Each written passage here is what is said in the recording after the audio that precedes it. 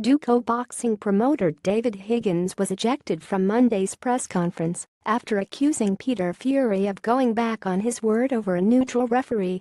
UCB's Terry O'Connor was appointed to oversee Joseph Parker's titty defense against Hughie Fury on Saturday night, and Higgins, Duco and the rest of the team have made their feelings known ever since.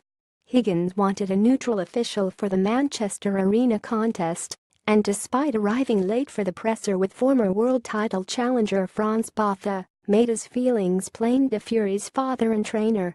"You shook my hand, Higgins told Fury before being asked to leave. As he did so, Higgins continued to shout, "Neutral referee," as security pushed him towards the door.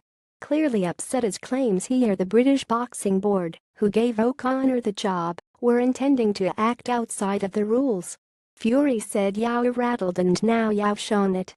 Who gives a mess about your neutral referee, you dickhead?" When given a short time to calm down, Fury added, "When I came here this morning, it's not nice when your promoter is saying to you that Higgins is threatening to pull out of the fight and wants to run away to New Zealand with the money. We hear all this rubbish talk out of his mouth, and he comes in here and says, 'What about the referee?' and making comment about looking Peter Fury in the eye. He went on, 'I want my son to win the world title with no hidden agendas.' Higgins is basically saying, it's not fair. Is he insinuating that I have the British Boxing Board of Control, one of the most respected officiating group in world boxing, saying I have them in my pocket? They are bent. I have got no interest in a referee, a judge or anything else. I'm here to see my son win a world title, and that's what we have been training for. All the stupid silly gossip, I'm not interested in all that crap."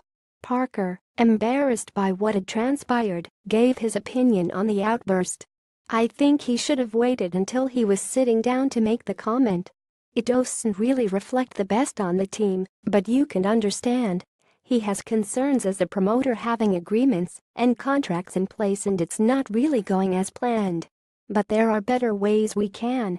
Hopefully it's a one-off. The fight hasn't had the best promotion, maybe that's why he did it."